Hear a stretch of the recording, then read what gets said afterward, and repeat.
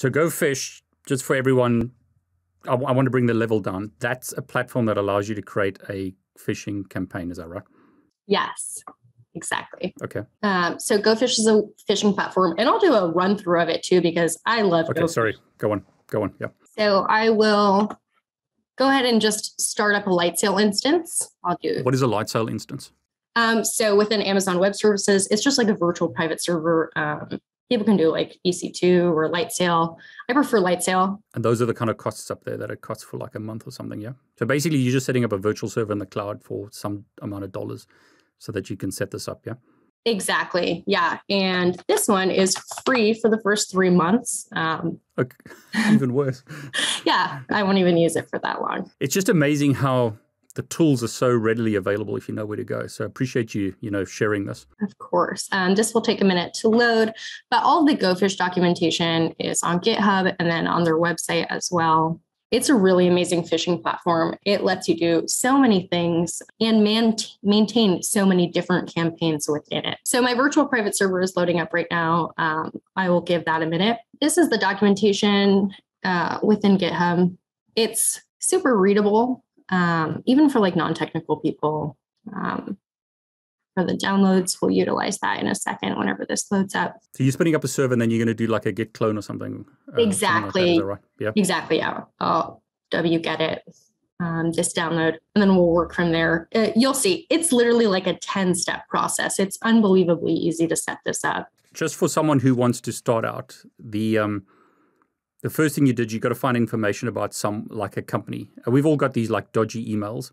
So will you also show us how to like write an email so that it looks legitimate? Is that part of this Gophish thing? We can definitely do that. Yeah.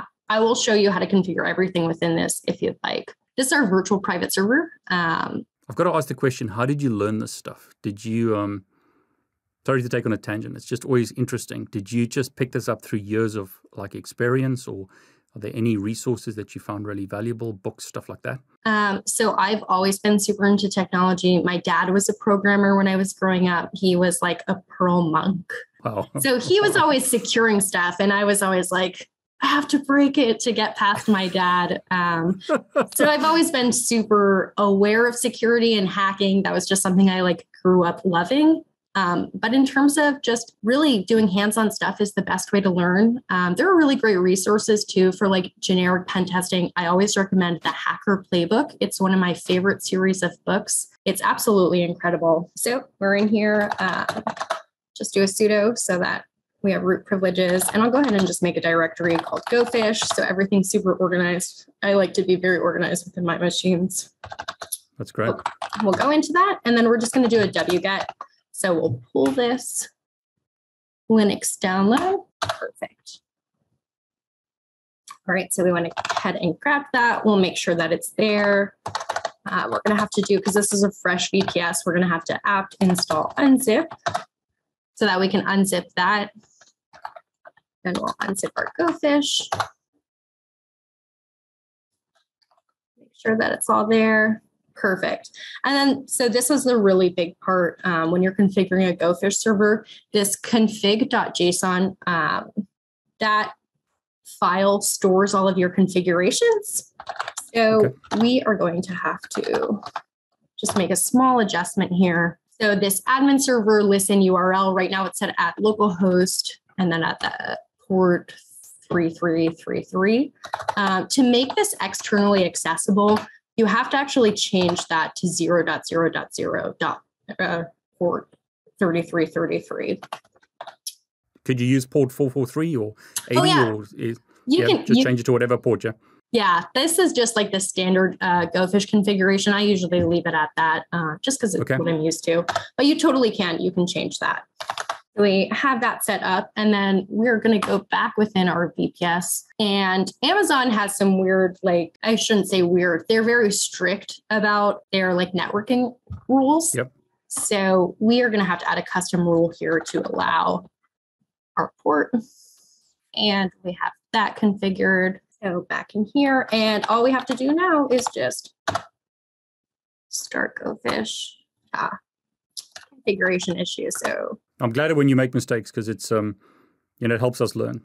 Exactly. Yeah. I love when I see people make mistakes in like online tutorials. So yeah, we're changing our permissions for Gophish. So we're going to chmod. And now we should be able to start it. Awesome. And so whenever you spin up a Gophish server, it will host, whenever you spin it up for the first time, it will host the username and password for the administrator within the starting message. So we'll go ahead and find it here. Awesome. So we've opened it up to the internet. So we'll just take our VPS's address. We'll go there and then we'll append our 3333. And here we go. Just like that, eh? Yes. Wow.